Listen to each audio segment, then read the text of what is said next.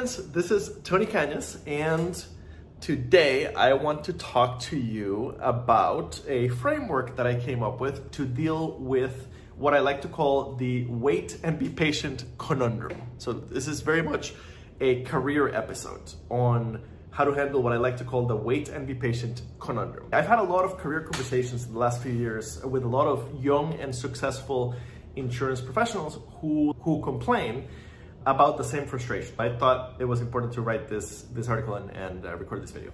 Generally, they've been at the same company for a while and they have grown into kind of middle-level individual contributor roles, and they have now been in their role between 2 and 4 years. They're already followed a lot of my usual entry-level insurance nerds advice, and it has paid off, and they've successfully grown into more interesting and better paid roles. Now, they're doing well in their position, they're enjoying it, they want to grow to the next level. Whether the next level is a manager type role or whether it's more of a senior level independent contributor consultant type role, when they get to their yearly review and they meet with their leadership, they ask, what else should I be doing to grow into the kind of job that I want to grow into? They keep getting the same answer time after time. Keep doing what you're doing, be patient.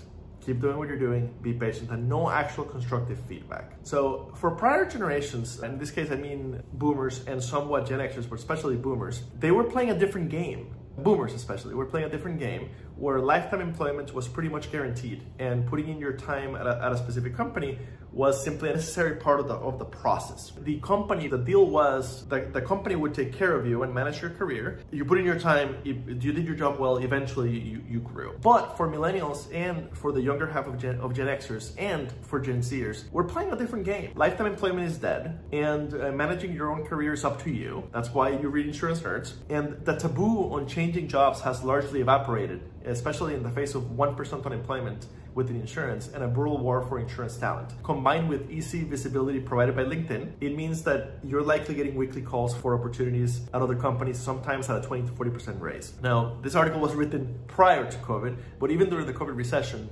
insurance has held really well, and unemployment ticked up to about 4%, and it started to come down. So this remains very true.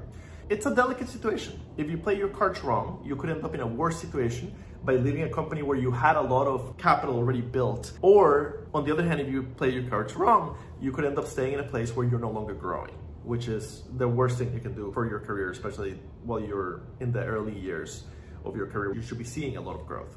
So here's my framework to think through this situation. Question number 1.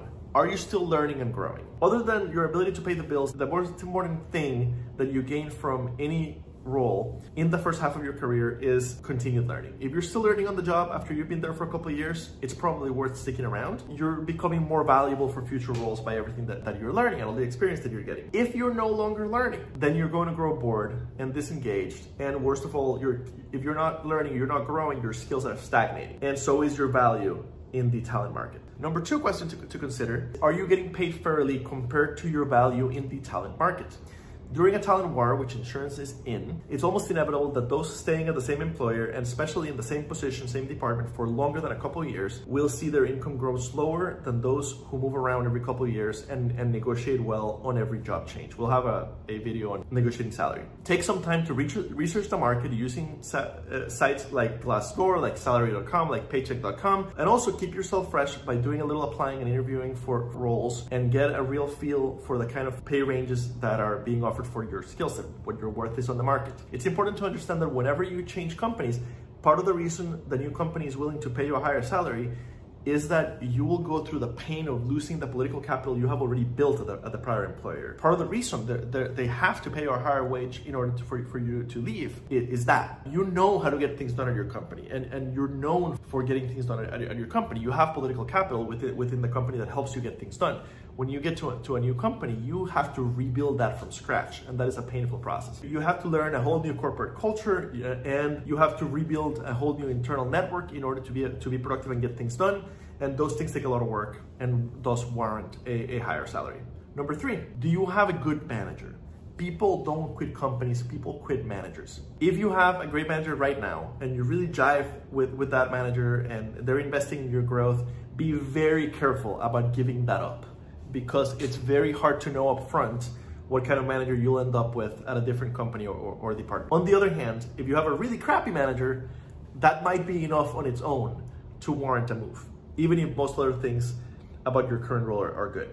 Number 4, do you have a credible growth path? Are your manager and the rest of your leadership team making it clear what your potential career paths might look like in the future after the wait and be patient phase? Are they giving you a clear path and clear advice on the things that you need to achieve to pursue those options, along with an acceptable timeline? If yes, then that's a strong reason to be patient. If you don't believe them, or if they're not giving you clear answers to your questions, especially after you ask over and over and over about where you can go next internally, then you might want to consider moving on. Number 5, do you have good internal mentors? You should have both internal and external mentors.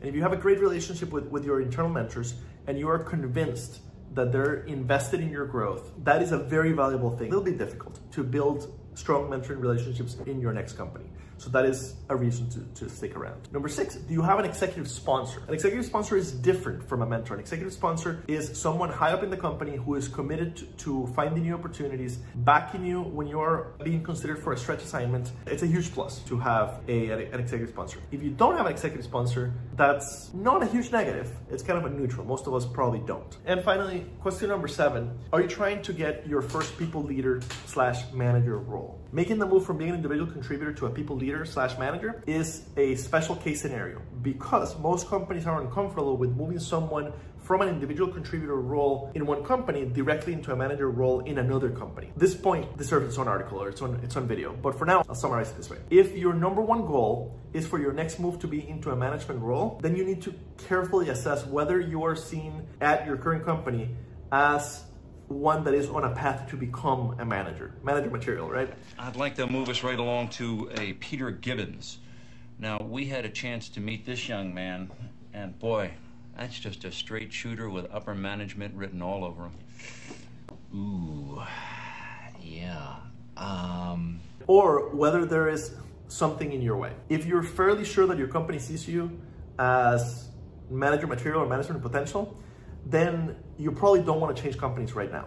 You're much better off concentrating on getting that first manager role within your company, doing that for a year, and then moving to another company with that manager title in your title. This is likely to be much easier than convincing another company to make you a manager right away after you've never led a team. Once you've answered those 7 questions that can help you make a decision, I can help you through it, chatwithtony.com. And we also have a companion quiz to go with this video and this article. I'll include the link below. That quiz can give you an idea of what to do about the very common wait and be patient conundrum.